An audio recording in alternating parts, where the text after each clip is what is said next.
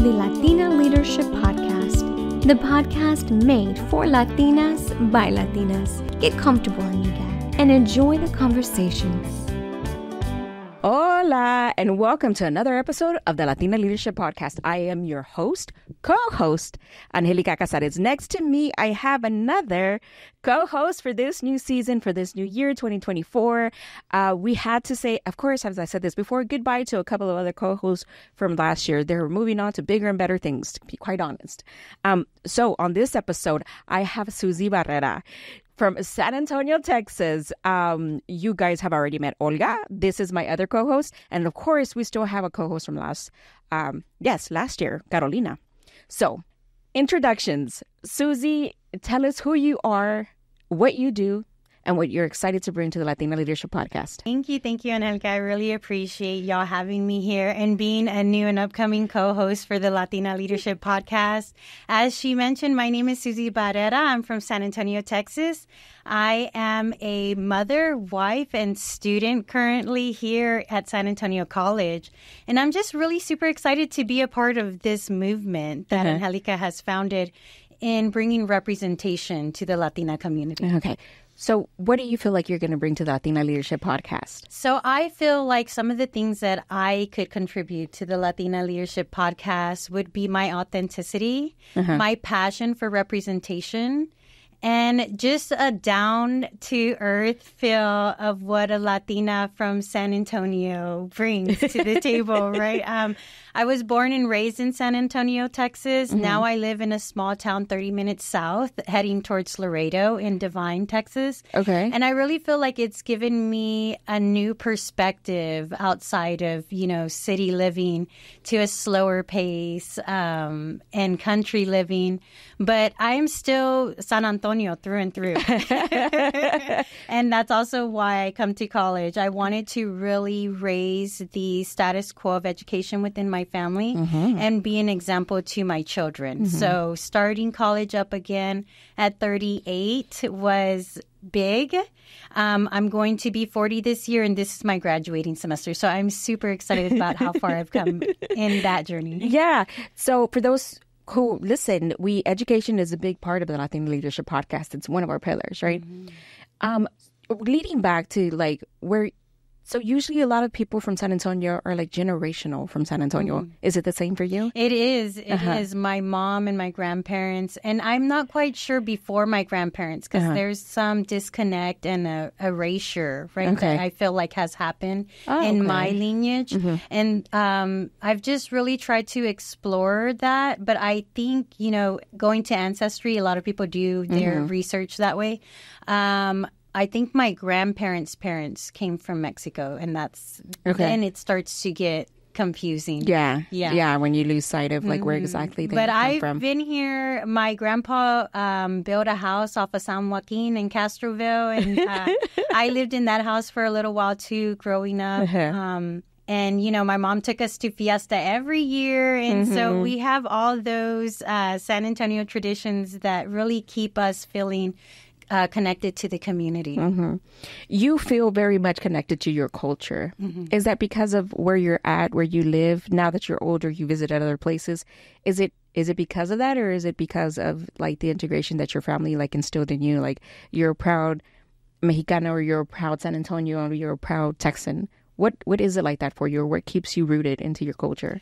I think my enthusiasm for my culture comes from a different place, actually. Okay. So when I was younger, representation wasn't such a big thing in media. And I had to kind of search for that connection to my identity.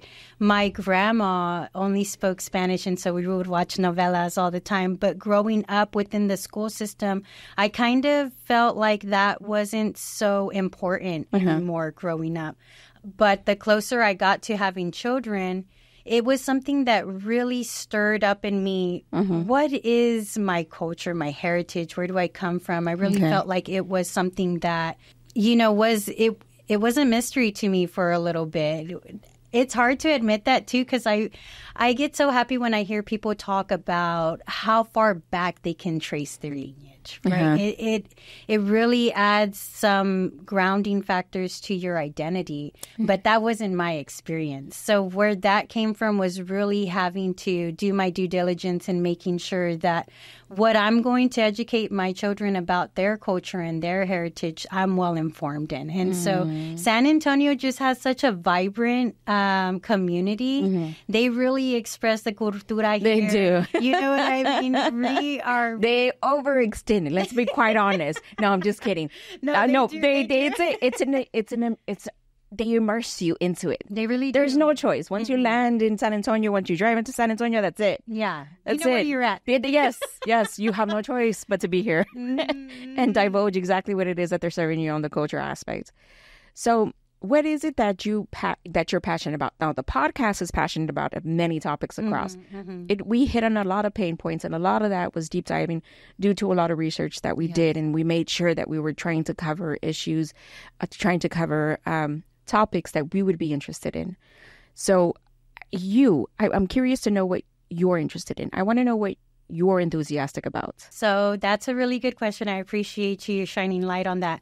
I am very passionate about bringing awareness to mental health issues because I believe that it's not just about mental illness, but it's also about mental wellness. And if we have the tools and the skill sets, the coping mechanisms to be able to, really cultivate mental wellness, we might be able to eliminate some of the stigma that comes along with mental illness. My mom suffered from mental illness since I was a young child. And I think that I came into a realm of not really knowing what I was experiencing and what she was going through because I was young, But after a certain age, I came into the knowing of mental illnesses and mental health awareness. And I feel like that really opened the door for me to be able to accept certain things that happened in my upbringing. And I was able to reconcile with my mom about her providing the best that she could given the circumstances and some of the issues that she was dealing with. So I would like to heighten more awareness on, just our mental wellness, just what that encompasses, Do you recognize that had she gotten help, circumstances might have been different, or your relationship with her might be not lost, right, in the past a little bit, connected with her maybe a little bit more? I do feel like had there been a different infrastructure surrounding mental wellness, that my mom might have been able to seek support and help sooner than to the stage that it got to, because she really suffered from it. And that really added to a lot of chaos and dysfunction. Absolutely. And I don't want people to go through that. I feel like now after COVID, there was a heightened awareness on mental wellness. Because we've seen what staying away from people actually can do to even the normal brain, right? Even the normal, let's be honest, what's normal? Can actually do to those who are not susceptible to like mental health issues. We could see what it can do with the separation and with the chaos and what world pandemic, war, anything that like instills or like disrupts your life, your day to day, can actually have impact on you, right? For sure. And so I think people who deal with mental health issues without all of that happening are hidden. And we hide sometimes in plain sight for a lot of people. And so it was difficult to understand before the pandemic. But during the pandemic, people were very much aware of it, which is why it was a huge topic. Yes. Yeah. I think a lot of people do very well masking their symptoms. Oh, yeah. I think that in society, we're still stigmatized for talking about some issues, even aside from mental health. And these conversations need to be brought to the surface. They need to be had, and people need to feel comfortable being uncomfortable about some of these topics. They really do. Oh, there it is. So you're bringing uncomfortability to topics and conversations? It has to happen. I'm sure what I've said already, in some spaces might make somebody feel triggered or uncomfortable, because I think that it is relatable. It might not be very apparent.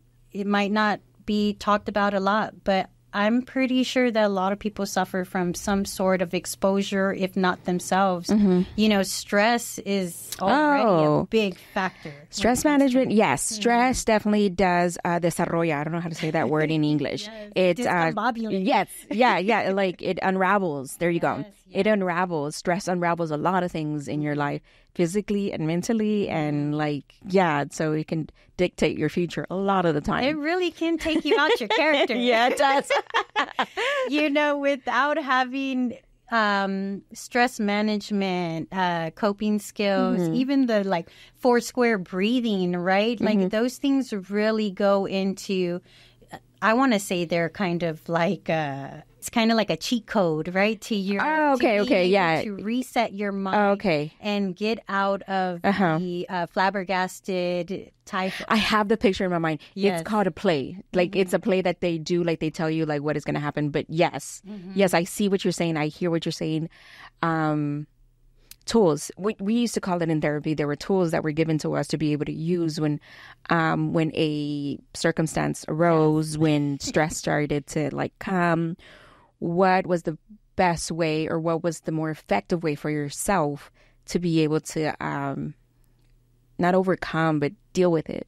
You know, I had to take up counseling for a little bit. Okay. When I started school, I was hit with a whole nother facet of having to be on top of my studies, right? Or any projects that I wanted to get involved in. It already was another added measure to my home life with my 4 kids and my husband. So I was like, you know what? I want to seek outside help for how I'm feeling. It was a stress level that I hadn't reached before.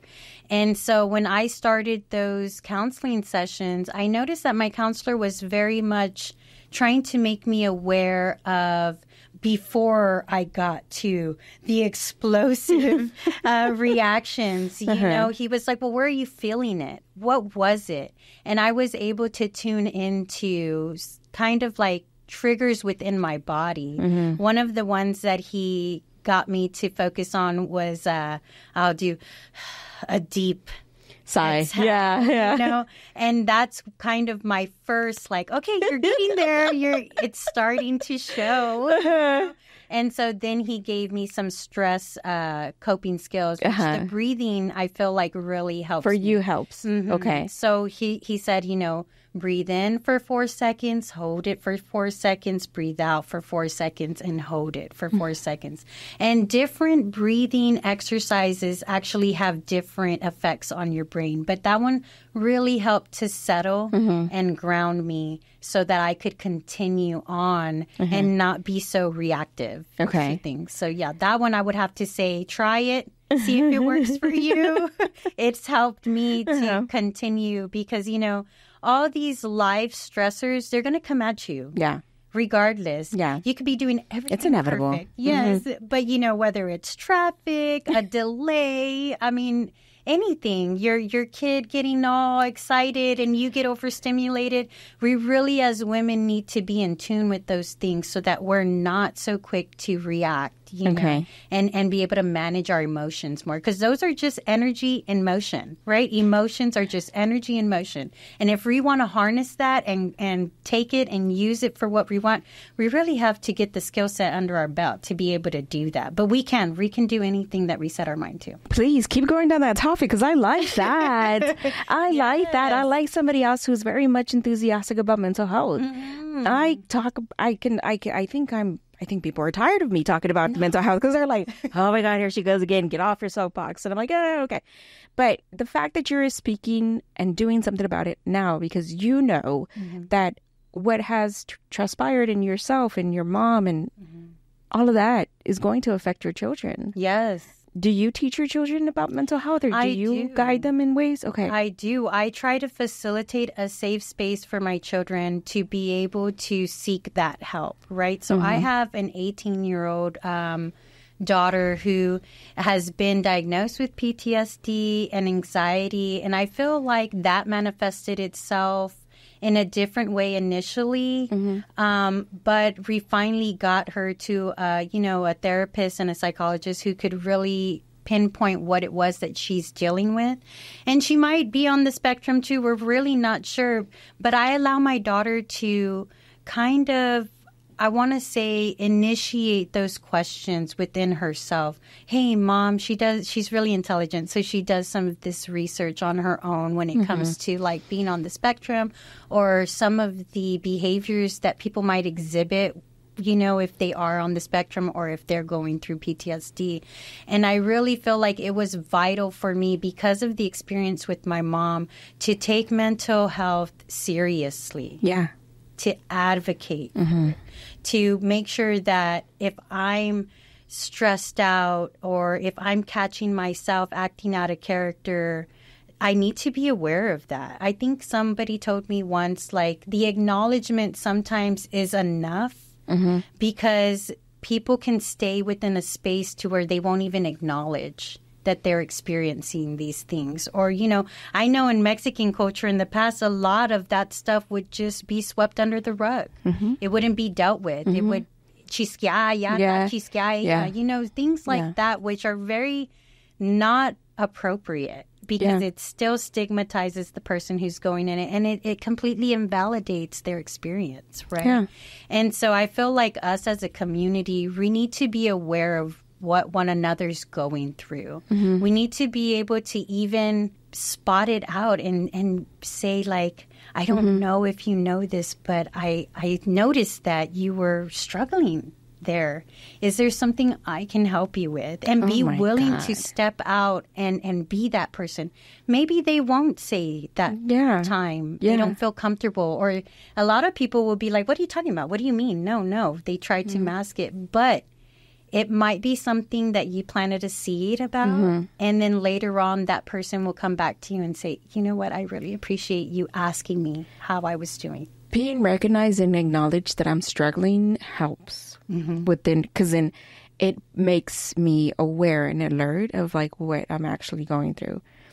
I live in that state sometimes for so long that I forget that I'm living in that mental health.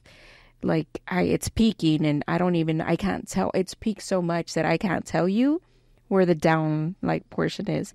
And so I live with it in day out. But when other people can notice it without them being too, oh, you're okay. And concerned, I'm like, or oh, you okay? You're like, oh, and I'm like, oh my God, I don't know if I need you to feel sorry for me. I'm not a puppy. Like I'm still like a human being. Like I think that it's really hard though, Anjelica. It is really hard. It's hard. Acknowledge it and sit in it, right? Because there are times where my husband will catch me and he's like, hey, like you're being a little harsh, you know? And immediately my reaction is to be reactive. No, I'm not.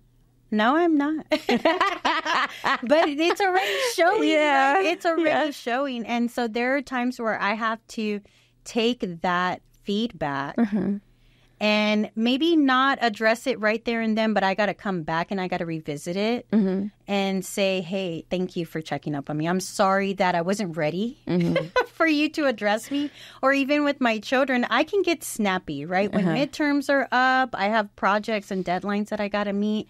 Sometimes mommy isn't the sweetest mommy she could be. Yeah, I know. And I have to meet my children and say, hey, you might have noticed that I've been really like snappy. I haven't been easy making room for you to be you. And I have to apologize. I have to acknowledge what I'm doing. I have to humble myself and I have to apologize to my children for being stressed out Susie, overwhelmed Susie, manic Susie, trying to do everything super Susie, you know, but it's not really about that. If I'm trying to expose my children to a higher level of productivity, a higher level of education, they're going to have to see me in the vulnerability of that, right? And I want them to succeed. I want them to know when they go to school or they have a career exactly what they're jumping into. But I also want them to see that they can still take control of that. If we mess up we can still take control of that. We can say, I'm sorry. How can I fix it? We could still be there for each other. I don't ever want them to feel like, oh, I messed up and that's set in stone. No, it's not. I'm all about a redeeming factor when it comes to people because we're all going to mess up. It's just not practical to think that you're going to get it like that. It's not. So sometimes we're much more forgiving to others than we are to ourselves. I agree. How would you work on that? How would you? Because I love what you're saying. So I think you've done your work. I want people to hear this. How do you work on forgiving yourself? Wow. So that's a deep question. It's much harder, like you said, to forgive myself. A lot of guilt inwardly comes out just from preemptive gender roles. It's a very nice way of saying it. A mom, a student, a lot of heaviness I feel like is attached to that because you have your idealisms, right? You want to be the best of the best. And how can you strive to be the best of the best if, you're not already? A lot of that is weighing. I try to allow myself some grace in the moments where I see my children happy and fulfilled. And I think that allows me space to be like, everything's okay. It is working out.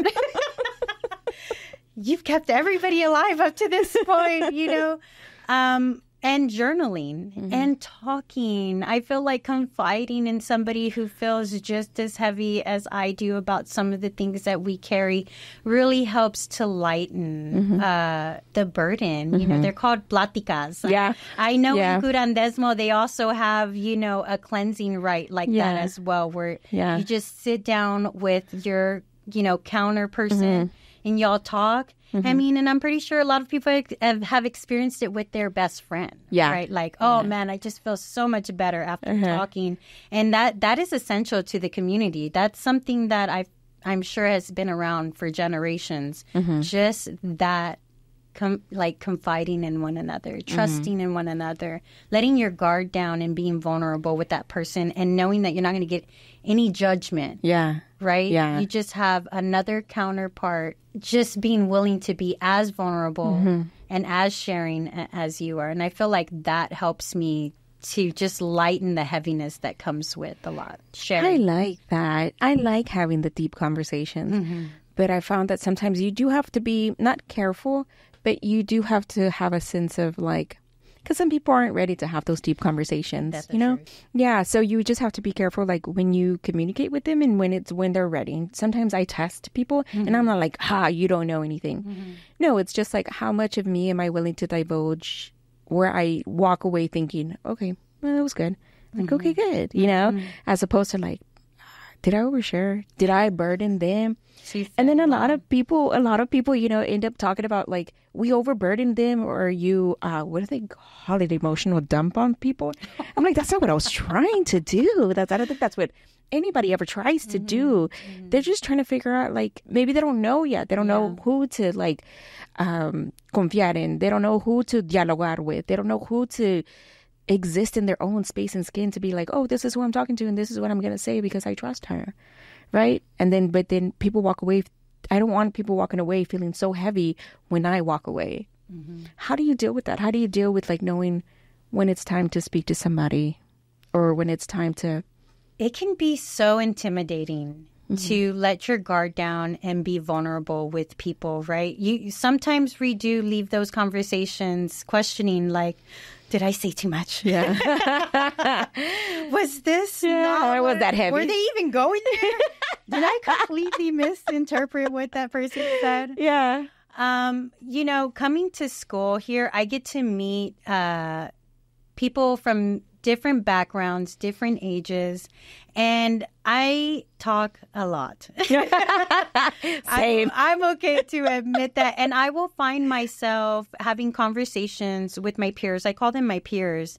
And sometimes I will feel like I'm learning something from them. So maybe I think that the telltale sign for me would be, are we both getting something out of this conversation? Okay. Or am I just they just keep saying that's crazy and that's crazy. I'm not taking the hint.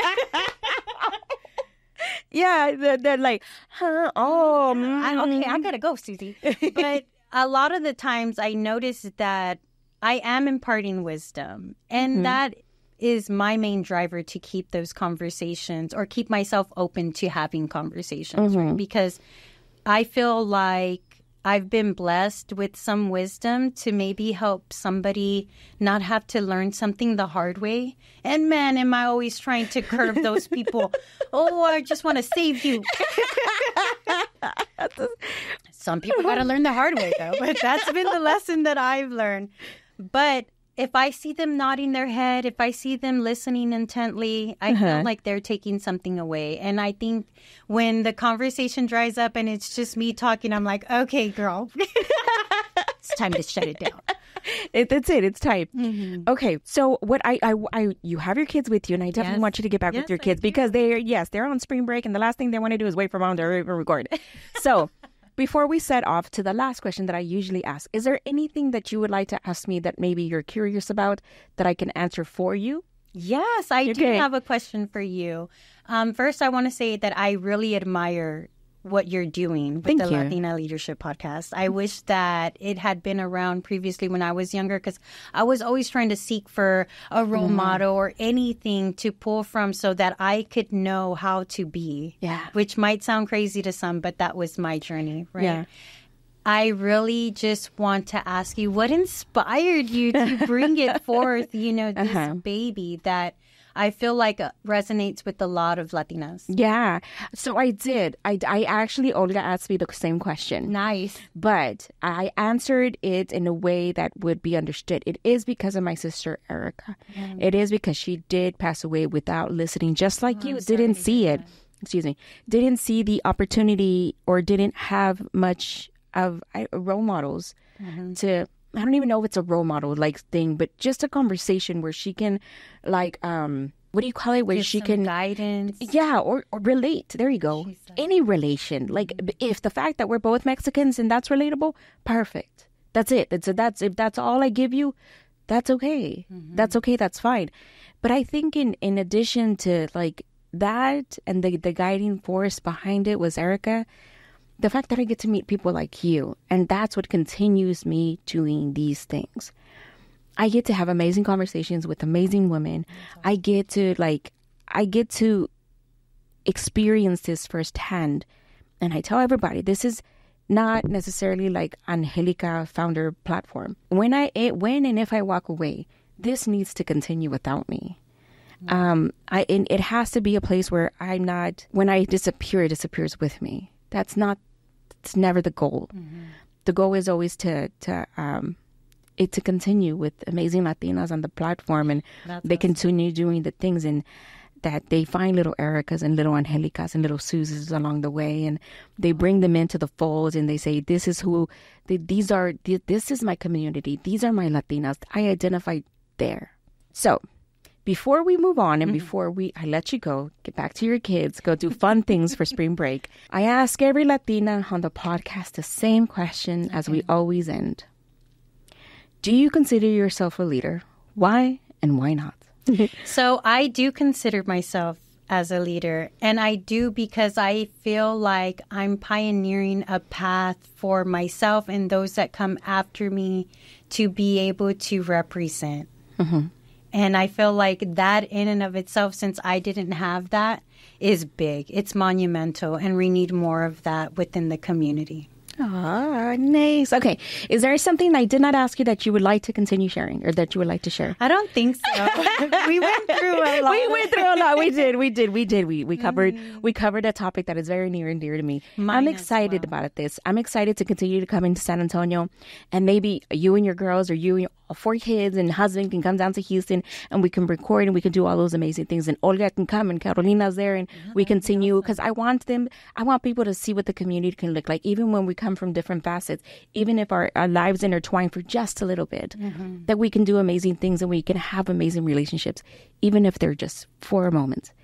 I would like to have long-lasting relationship, but that's my thing, right? Yeah. I find out something, I'm like, I'm never going to let you go. I've had to learn that they're growing. You have to let them go. Yes. They have to do their own thing. My gosh, yes. And if life allows it and we're lucky, we get to come back around and see each other one more time. Pero in the meantime, I would like for us 4 to continue that development that I feel like the last 5 of us were able to do for even a sink of time. We knew we'd learn from each other for sure. Pero with that being said, Susie, thank you for being on the podcast. Thank you for accepting being a co-host here on the podcast. I think you're going to have amazing conversations. I think you know what you're talking about. So, no. Yes. That's you for amazing. Having me. Yeah. I really appreciate being a part of the team and everything that y'all are striving to do, and for the community and just for any demographic, right? Absolutely. Just because we're geared towards Latinas doesn't mean that anybody else can't jump in and see what we're doing and maybe emulate that for their own community. Yeah. But Latinas come in such a broad, I want to say appearance or even culture behind it that we have our work cut out for we do. We definitely do. And I thank you for saying that, actually, because it does, because we're Latinas doesn't mean you can't relate or you can't see what it, you can't relate or you don't know how to no. We just so happen to be Latinas. First and foremost, we're women. Yes. Women who are underrepresented, who struggled and who want to do more and better for the community as a whole. Yes. Yeah. Thank you so much, Anjelica. Oh my God. Thank you, Susie. What did you think of the conversation? If you enjoyed what you heard, let us know in the comments. And please don't forget to